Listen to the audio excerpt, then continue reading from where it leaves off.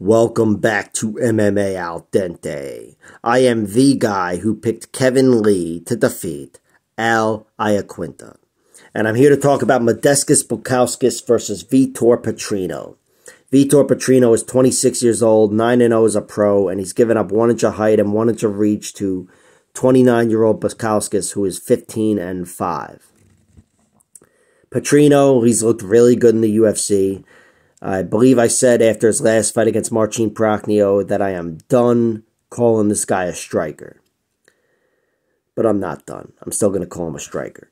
But he's looked really good in the UFC, going the grappling route, taking down Marcin Prachnio and tapping him out in round 3, which is very impressive to get the 3rd round sub. Way more impressive than a 1st round sub, in my opinion. And also his win against Anton Turkalj. While that didn't make him look like the best fighter in the world, and maybe even showed some vulnerabilities, he still won a grappling battle. And that was back and forth against a guy, Turkalj, who I'm much more comfortable calling a grappler, certainly after his last fight. But Vitor Petrino showed he can do everything. He can fight long. Cardio isn't an issue for him. I really trust his cardio. I trust everything about him. I trust his power. And I think, again, he's a guy that has started to mix things up at the UFC level. And he's starting to mix up his results as well, getting his first submission. So I think the world of him so far as a prospect. Modestas Bukaustas, he is not a prospect anymore. He's already got he's got 20 fights, 5 of them being losses. And we've seen him in the UFC enough where we know he's got some vulnerabilities, but he's also a guy that can upset a lot of good fighters because he's a good fighter himself. He's got 15 wins, 9 via TKO, 2 via submission, and 4 via decision. And his 5 losses come 3 via TKO, 1 via submission, 1 via decision. He was knocked out twice by Jimmy Crute and John Redmond. Pretty much the same exact knockout. Caught coming in and cracked.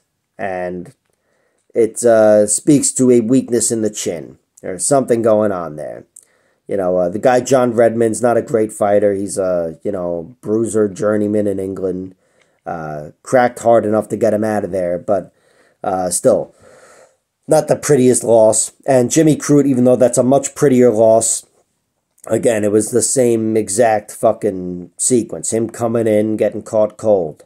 Showing some bad defense, and he went down. His other TKO loss comes to Khalil Roundtree, where he had his knee shattered. Or maybe that was just that scene in Bloodsport. But either way, he fucked up his knee, Khalil Roundtree, stabbing it with the oblique kick. And that's definitely one of the more brutal finishes. His submission loss, he lost, he was leg locked in 18 seconds in 2016 to a good Moldovan grappler. So there's that. And while Vitor Petrino is definitely an underrated grappler, I'd say, or, getting not to be. Actually, he's getting close not to be, but still he's a guy that's not thought of as a grappler. He's definitely not going to be leg locking him in 16 seconds or 18 seconds or whatever. And the decision lost was to Mikhail Oleksiejczuk. I'm trying to say Mikhail instead of Michal, which I've said for years. But Oleksiejczuk, definitely out-hustled him in the end, but I still thought he lost that fight. Anyway, Bukaustas, he's a guy that's definitely capable of upsetting fighters that have vulnerabilities on the feet, specifically with cardio and striking.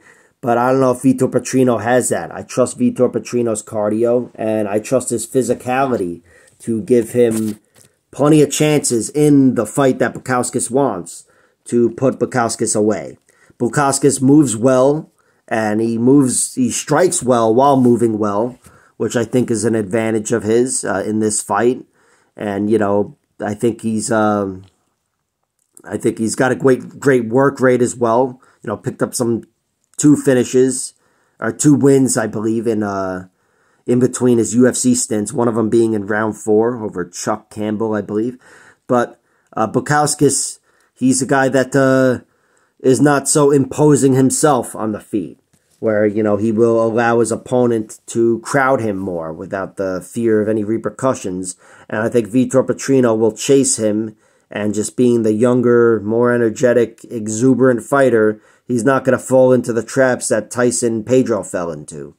And I'm expecting him to win this fight. I think there's a good chance he clips Bukaustas, and we see a return of that physicality that Petrino showed, knocking out Rodolfo Bellato on the Contender Series, who just a few weeks ago got his big victory in the Contender Series to get into the UFC. And actually, Vitor Petrino beat him twice by TKO. He also beat him earlier in his career, one of his first fights. So, yeah, he's a dangerous guy, and I think we're going to see a return of that. And, of course, if we don't, I still trust him to get the victory using other means. Because Bukaustas, even though he's a tough guy to wrangle, he's if you do wrangle him, he's not a grappler. So I expect Vitor Petrino to find success really anywhere. I think if Bukaustas wins, it's by outpointing him to a decision, and I've hedged on my Petrino bets with Bukaustas winning plus 375, winning a decision, which I expect would look much like the Tyson-Pedro fight. But that is not my pick. My pick is Vitor Petrino, and my bet was Vitor Petrino. I bet on Vitor Petrino, really his money line, because I think I can't trust any method of victory. But, of course, I threw a sprinkle or two on knockout at plus 225, because I do think that's his primary path to victory, despite how their recent fights have gone. By the way, this is my new kitten, Joffrey. Everybody say hi to Joffrey. Go ahead, say hi, Joffrey. She's shitting on my neck right now. All right, that about wraps it up for me. Vitor Petrino, I'm trusting the physicality, the cardio, and I'm trusting the, the skill set as well. I think he's dangerous on the feet, very good on the feet, and also deceptively good on the ground and showing a willingness to take the fight there. So Vitor Petrino is the pick and the bet, and I've hedged with Bukaustas by decision. Like, share, subscribe, all that horse shit, and hand me a paper towel for all this shit on the back of my fucking neck.